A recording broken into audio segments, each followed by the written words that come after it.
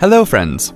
Do you know that you can change the settings of Skype to show or hide your conversations in Skype? Here's how it can be done on a Windows 8.1 PC. On the Start screen, click on the Skype for Desktop tile to open Skype. Type your Skype name and password. Click Sign In to log into your Skype account. Click on the Recent tab, then right-click a conversation and click on Hide Conversation. Click OK to confirm.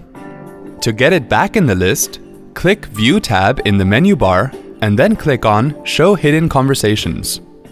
Now you can see that your hidden conversation is back. Wasn't that helpful? Thanks for watching.